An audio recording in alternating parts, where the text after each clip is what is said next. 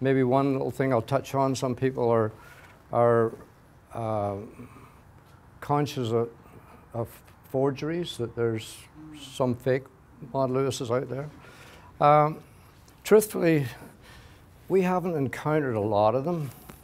You know, I've maybe found maybe 2 or 3 really good ones, you know, but you can still tell that there's just not something quite right about them, and some are very obvious fakes.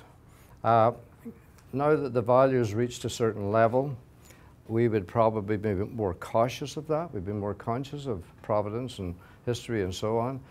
The one thing with Maud's work, if you did a forensic test on a Maud Lewis, the paints that she used are not available today.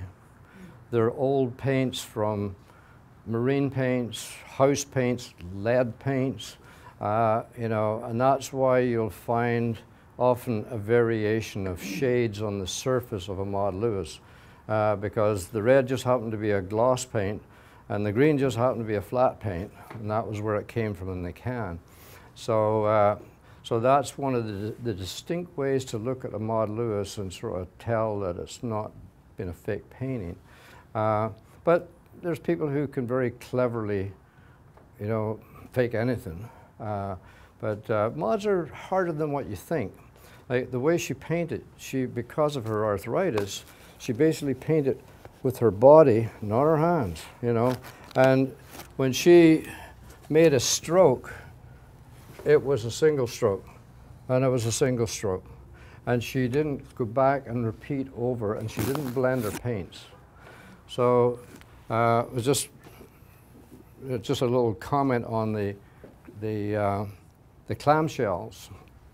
And those started out as mixing trays. Basically, she had a bunch of these. They're actually ashtrays most of the time, is because she smoked like a train, and so. But these would become little trays of which you could pour some of the green paint in, some of the red paint in. She also used sardine tins, which was one of her favorite things, something that was shallow. She didn't need a lot of paint at the time, but basically she went from one to the other and she painted that color from that brush.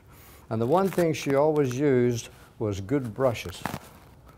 She learned in the early days, but she used to do hand signs and calligraphy.